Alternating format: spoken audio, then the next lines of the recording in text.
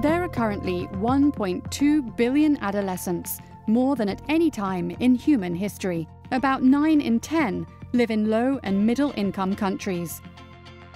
The need to address adolescent sexual and reproductive health effectively is increasingly front and center. After suicide, pregnancy and childbirth complications are the leading cause of death among girls aged 15 to 19.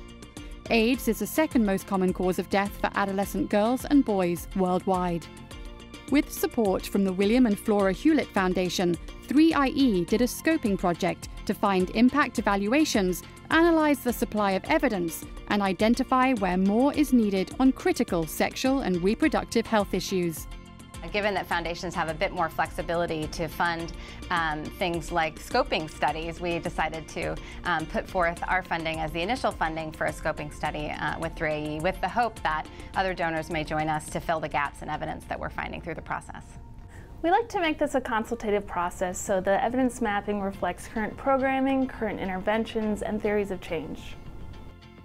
The evidence gap map includes impact evaluations and systematic reviews. Impact evaluations use counterfactuals to tell us what's working to help adolescents. Many of our missions are desperate for information, they're desperate for evidence, and the more evidence that we can provide for them, the better able they are to advocate with governments, with NGOs, with partners around implementing effective approaches. Where we really could use impact evaluation is more on the enabling environment normative side. Is there evidence that talks about sustainability of programming interventions? How did you handle outcomes around gender and gender transformation? We got a lot of really great feedback that we're going to be able to feed into the scoping paper and will help provide information for prioritizing future investments.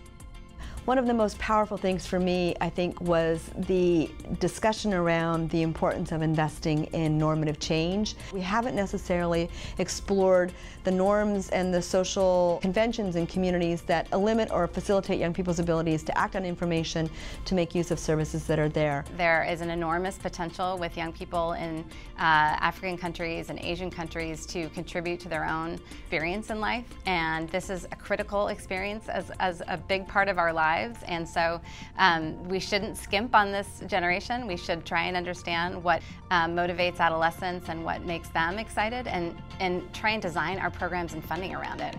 3IE's contribution is to catalog the evidence base, analyze trends, and to provide a tool that links the user to this evidence. This scoping study that Kristen and her team has been managing is really the first step in hopefully putting together a funding window that would fund impact evaluation in this space. For more information on 3IE and scoping work, go to Publications and click on Scoping Paper Series.